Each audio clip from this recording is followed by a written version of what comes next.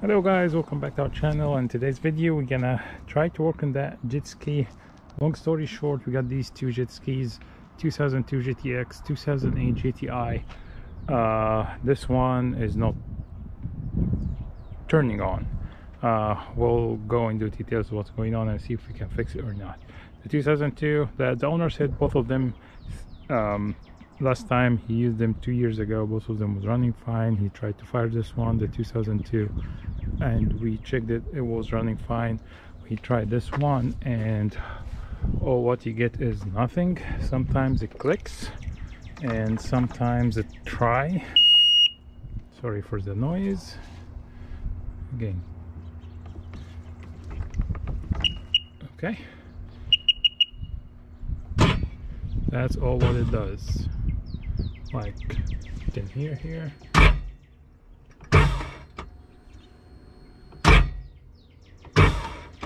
So I'm not sure. So before, let's give you some more information. It wasn't doing like this. It wasn't even trying to send signal to the starter. It was just clicking only at that solenoid here, the starter solenoid. And when I jump these two posts here with a screwdriver, it was trying to do this, but if I don't jump it, it's just like clicking. I removed the starter, and when I removed the starter and I connected to the battery outside, the starter was fine. So I'm not sure. Then I installed the starter back, and after I installed the starter back, every time you hit, it feels like the starter wanna kick in. So I'm not sure if it's locked motor or not, so that's what we're gonna try to do. We're gonna remove the coils, remove the spark plugs, and see if we can turn the engine by hand. So we took the 3 spark plugs out, and we have 2 plugs has oils on them. You guys can see here it has oil all the way. This one was I think that's cylinder 3. Yeah, no, that's cylinder 1. So 1 has a lot of oil, 2 has a little bit, and 3 came out dry. So I'm gonna try to see if after I remove the spark plugs, we'll cover and see if actually it's gonna turn or not. Just yep. So as you guys can see and hear, it's crank now. So I think the problem is the oil that was here into spark plugs heads or whatever cylinder heads, and I think that was too much to compress the engine. So I think our problem is that oil leaking in the spark plugs. So we got a new solenoid, we got a new starter and a new battery, definitely, because both of them need battery. But before we change anything, I wanted to make sure that the engine is not seized, and I don't think so. The engine is seized. I think our problem is that oil into the cylinder that was hard to compress. So I just want to see if it's gonna fire or not. So I'm gonna clean the spark plugs, put them back in, and see if it's gonna fire up or not. We clean the spark plugs, put the coil over, and see if it's gonna run or not, or it's gonna be the same.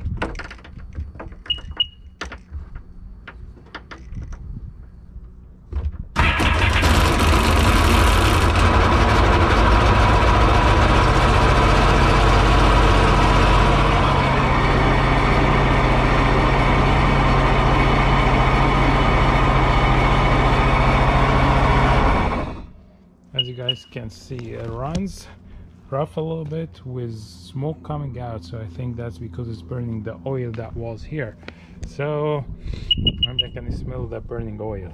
Looks like also, I'm not sure if there's stuck here, so we're gonna have to figure this one out, and we'll go from there. So our next step is we're gonna place an order.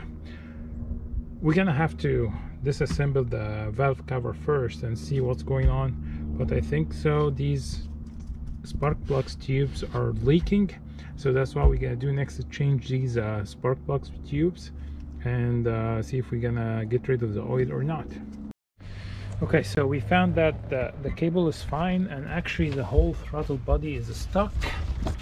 I tried to use that I think that loop line was hanging somewhere, and I looped where is the spring here, and at the end I removed that silencer, and we did the door. Yeah, I call it the door, but the gate, the gate, yes, the gate. So we door or gate, it's the same thing. We were able to get a long nose plier and keep pushing on it just to help it to move. So once you start to actually prime it to start to move, the whole thing start to move. It got stuck like in the pull in, like in the full throttle position, but we pushed it back. We kept pushing it forward and backward, and now it sits. If you can see here, that's the part. This is the part that was stuck. It wasn't moving at all. Yeah, and I think it was because the whole gate is stuck. The whole gate was like, because the gate usually is like this. Yeah, like this. But I think it was pushed forward more, so it was stuck around the housing. So when I push it from the bottom, it started to open it, and the whole thing started to move.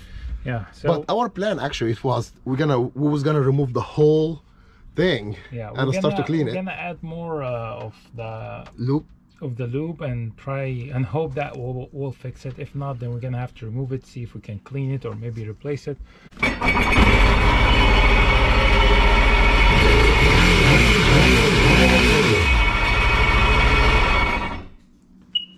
Definitely an oil is burning. There's a lot of oil inside the cylinders, so the oil will burn out. But the next step, we're gonna remove these 3 pipes for the spark plugs, put new spark plugs, and hope we will have it running with no issues, and that will be it. If that's the case, we will have a good deal for these 2 jet skis. So we'll see after we receive the parts and change these. We'll show you how we're gonna change these spark plugs pipes. Okay guys, we're back. It's about a week. We placed the order for the spark plug tubes and the gasket for the cover. I hope we ordered the right parts. I think we got 3 tubes here. Yep, and these are the spark plugs, pipes, not tubes. We got from Jetski International. These should be an original ones. So before we start, I would like to again go over the diagnosis we did. So the first one we got both of them for a price of one, because this one is not running. Again, we just buy things and we don't know what we're gonna face, but we just, okay, it might be a good deal, might be a bad deal, we don't know. But this one here's a 2008. It was first when you hit the start button, like just click at the solenoid of the starter. It's like typical symptoms if you have a bad starter solenoid, but you have not to stop at that. We jumped the starter solenoid and start to give like a little bit juice to the starter itself. So it was like, as you guys saw before we clean anything, or here it was like just like a little bit like the starter wanna go. So we took the starter off, and it's blindly I had to feel where the 2 balls that hold the starter and the power cable, and I took the starter off. I connected to the battery and the starter is spin freely. But just in case, I order a new solenoid, a new starter, and before I install any of them, I wanted to check the spark plugs and see if I can turn or crank the engine or turn it by hand. So that's a very common failure point on these, or after many hours the pipe seals gets dry and bad and get oil into the cylinder heads, and that's why it was too much oil from being sitting for 2 years, that it's too heavy to be compressed, and that's why I felt like the engine is like seized or locked, because I felt like the starter wanted to go, but there's too much for the starter to spin. So once I removed the spark plugs, I crank it, and it was cranking. and I cleaned the spark plugs, put it back in, and everything run fine, except there's definitely a lot of smoke from the oil sitting inside, and it's gonna keep doing this because it's gonna keep burning the oil. So that's how we reached to the point that we're gonna change these spark plugs pipes. We're gonna definitely change the seal for the cover, because every time you open here you need a spare to check it and make sure you be ready with a new seal. So I just wanted to give you like a step-by-step how you start with, if you have a click, start with the starter solenoid. If you jump it and there is juice going to your starter, it might be just the starter solenoid, but you have to make sure when you jump your starter solenoid is gonna keep going, it's not gonna stop. In our case it was like try to crank, it's just not continuous cranking. Okay, so that's why I rolled out the starter solenoid. I went to the starter, I removed it, it was spinning freely. Then that's why I said, okay, before I do anything else, I need to make sure the engine is not seized or locked. The engine was not locked. Once I removed the spark plugs, it cranked fine. So now let's go ahead. There is a plastic piece here, we're gonna remove it, like pry it out like this. Okay, I don't think so I lost it, but I dropped it somewhere here. And you have 1, 2, wish you guys can see in the camera, but we have about total 8 bolts. These are star, I think they are size 8, and it has a specific sequence when you bolt it back on with a torque specification. We're gonna go over this, but before we do that, we're gonna have to remove the coils back, and we have new coils. We bought new coils, and we're gonna remove the spark plugs. We have new spark plugs, so let's remove everything: coils, spark plugs, take the 8 bolts out, get the whole cover off, then we'll show you the pipes and we'll show you how to replace them. So we got the coils and spark plugs out. Now we're gonna remove these 8 bolts here, and they are E-Trox 8, size 8. If you have an impact, you have to be careful, don't strip them. If you don't have an impact, you still have to be careful, don't strip them. These are very easy to strip, so you have to be easy on them. I'm gonna remove actually the extension and see if I can do it without the extension. Okay, I'm not gonna use an impact because I'm worried about, actually it's not bad. So if they are very tight, I would recommend you guys to spray it first, so with some like WD-40 or anything, so you don't strip any of them. Again, I was going to strip this one. Okay, so we're gonna keep going and remove all 8, and then now if they are loose like this, if you have an impact, you can use it, since you already broke the torque of them, so they should come out very easy. Okay guys, we got out and the check, that was the worst one, and you see how it's stuck to the cover, and I think that's why it's leaking bad, because I'm sure these seals are completely dry. That's why it's leaking a lot. So we're gonna remove it from the cover, remove the other 2. Let's try to hold it with that rod and try to twist it and remove it. Now we're gonna make sure we keep it somewhere, get some shop towel and leave it like this, so I don't get any dirt from the inside. The bolts, everyone stay in place. I didn't remove them, and I'm not sure if you can remove them completely or not, but I don't recommend. So everyone go back to its spot. Make sure when you do that job, it's not gonna rain and not too windy, so you don't get a lot of rain dust into your engine. So let's put that on the side now, then be back, remove the other 3 tubes and put the new ones in. Now as you guys can see, the seal here is very dry. That's the top one that was stuck to the cover, and the lower one also is very dry. Let's remove the others, and they are very easy and simple. Just like pull them out, they will come out. This one is pear shaped but still like dry, and you can see the edge here is like pent here, so that's why there was oil leaking everywhere.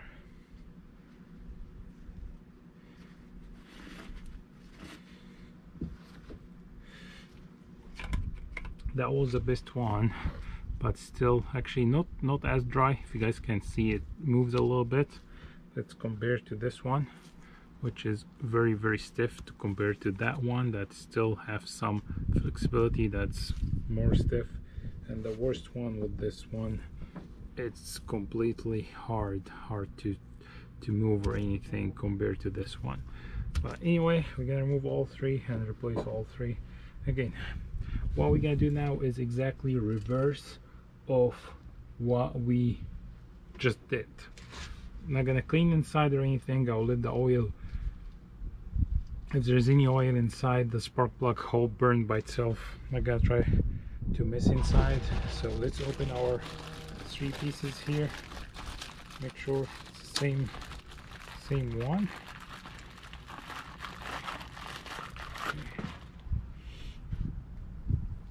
So it's same length, same everything. Looks a little bit different in the top, but definitely will fit. Again, this is very soft again. So just gonna drop them in.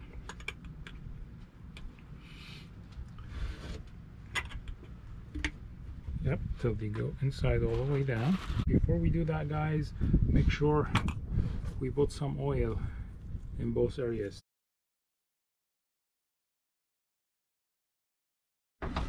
Now we have all three pipes in, we got some oil on them. Now we need to put the cover on, and again we have the new seal. The old one doesn't look bad, but we're gonna change it anyway. And as you guys can see, we need to scrape all these like rubber, sticky old rubber here from the old gasket, and we want to make sure when we do that we don't get dirt inside. So make sure you have something to cover around when you scrape these old rubber that stick to the top here, so you don't get any dirt in, and make sure like it's scraped to the outside, not to the inside. So we're gonna go ahead and do that, then we'll take you inside and put the new seal on the cover in the inside, and we're gonna have also put some oil around like what we did here, and then we'll install it back. Okay guys, we got it as much as we can clean. Again, it's not off the engine to really do it very good. I had some like 2000 grit sandpaper that I used a little bit to remove, but most of the gunk first came with just a shop towel, rub it around, got most of the gunk. There was some a little bit more sticky that I used a 2000 grit to clean around. Came out very nicely. Now let's go inside here, and that is a cover. So that's a cover. I left it like this. Again, I don't want to miss the bolts. I want to make sure every bolt go back into the same spot. Again, it's just me hesitation, or I'm worried about these things like cross threading, so I just want to make sure every bolt go back into exact same one that came from. Let's flip it around.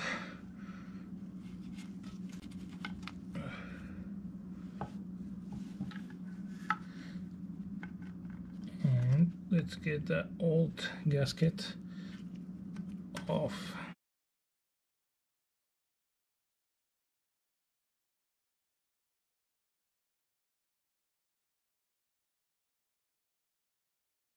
That is a new one, so it's gonna go. I want to make sure it's exact the same one. It's exact match, same size, same everything. You guys can see how this one is very stiff compared to this one. It's very soft. So we're gonna get some oil. Just have some oil here.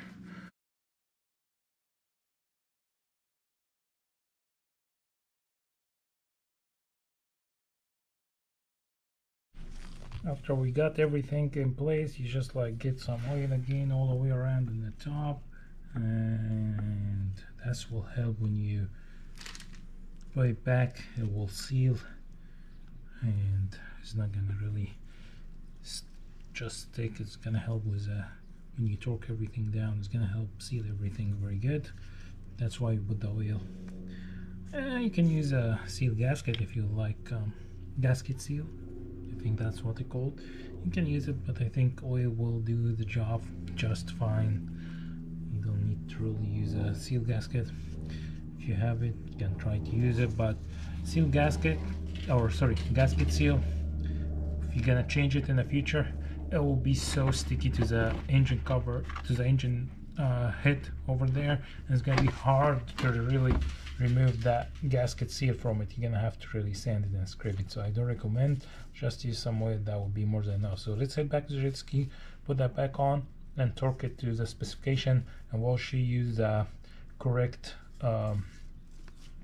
numbers or sequence, let's say it right, correct sequence on the bolts.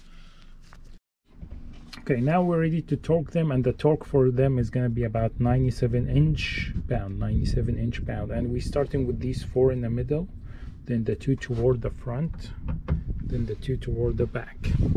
Okay, so here we're going to start with number 1, 2, 3, 4. So these 4 will be like a cross. 1 to the 1 toward the front, 2, 3, 4, then 5, 6, 7, 8. So we're starting with always with the 1 toward the left side in the front.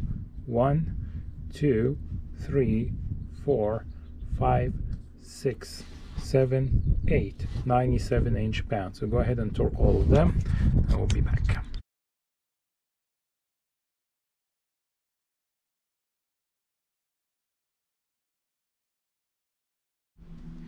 Now we're gonna put the spark plugs in. I have a new spark plugs, but I'm not gonna use the new ones now. I want to make sure I don't have it. I burned the oil that in there first, then after this we'll put the new one. Make sure I don't ruin the new ones. You can put the new one, then change them later. But again, these are doing the spark. They are doing the job so far. So let's use them. Make sure we burn the oil inside these plug holes first before we put the new ones. So what I'm gonna do is I'm gonna use the old ones. So now everything is connected. Let's fire it up, but before we do that, I will get the hose ready. I'm not gonna turn the water to fire that engine first, then turn the water on. I will leave it running and see if it's gonna get clear of the smoke or not. That's when we burn the oil inside. So let's go ahead and crank it up.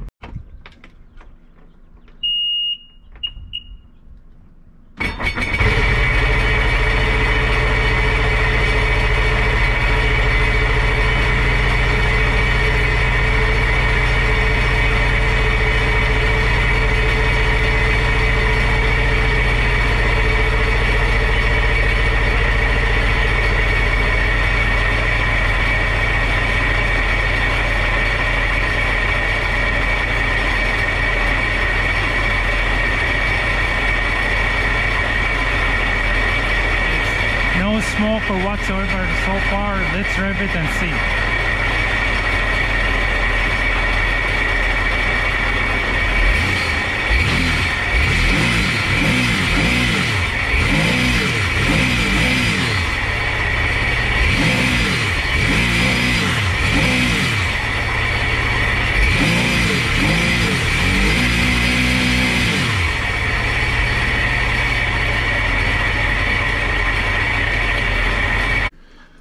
That's a good sign. Again guys, it was smoking like crazy when we turned it on before we replaced all these plugs, and now it's perfect. I didn't see any even smoke coming out of it, so that's mean we solved our issue here. We'll keep you guys updated if there's any change, and if you guys have any comments about what we did, if we did anything like you guys think that we should do it a different way, let us know. If you guys think that's helpful for you guys, these are like a tutorial on how to check if your jet ski is not running and just clicking. A lot of people was just talking about even the starter solenoid battery. Definitely battery. If you have a bad battery, you want to make sure you have a good charged battery before you try to start your non-start jet ski.